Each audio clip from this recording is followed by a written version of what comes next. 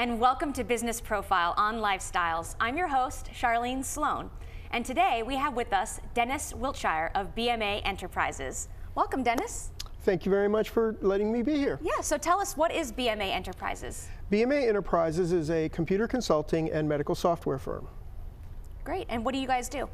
Well, we do a wide range of things, from small business consulting to basically acting as your complete IT department, chief information officer, the entire thing. So we'll go anywhere from computer acquisition, through training, through installation, through software support, through networking, through bringing in your high-speed internet, those kinds of things. So we can do pretty much everything. But one of our biggest divisions is our medical software division.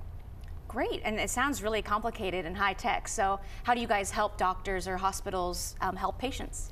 Well, one of our products is a product called Hospitalist Management System.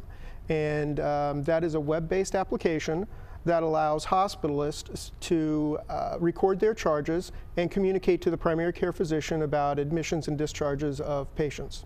Okay, now this term hospitalist is a little bit new to me, so can you describe a little bit what that is about? Sure. Hospitalists started, that particular specialty started about 15 to 20 years ago, and what happened was primary care physicians, due to price constraints and other things, found that it wasn't cost effective to round in the hospital anymore. The days of Marcus Welby MD are long gone. And so hospitals or independent groups started forming specialty groups that actually operate in the hospital only. And so if a patient is admitted into the hospital by someone other than the primary care physician, the hospitalist will round on them during that hospital stay. Okay, great. So then your software will help the hospitalists communicate with primary care physicians? Yes, one of the things that happened early on was the fact that primary care physicians were not aware that their patients were being admitted. And the patient would be discharged from the hospital, perhaps after a heart attack or an MI, and told to see their primary care physician within a few days so that the primary care physician could make certain everything was fine. Unfortunately, many of the PCPs in that particular situation were rather surprised because they didn't know their patients were actually admitted to the hospital. Right, right. So one of the things that we did very early on was to provide a mechanism to communicate to the primary care physicians upon admission and discharge, indicating that those patients were in fact admitted, who the hospitalist was seeing the patient and rounding on them, and what the symptoms or the diagnosis was that the patient was being admitted for, in case there was any pertinent information the PCP felt they needed to convey to the hospitalist.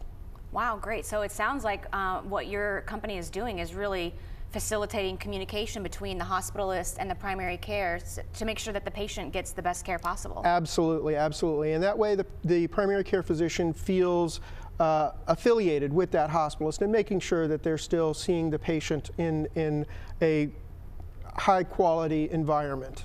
That's excellent. So where can people find out more about your company? Well, they can visit us on the web at medical.bmaenterprises.com or give us a call at 540-752-7377.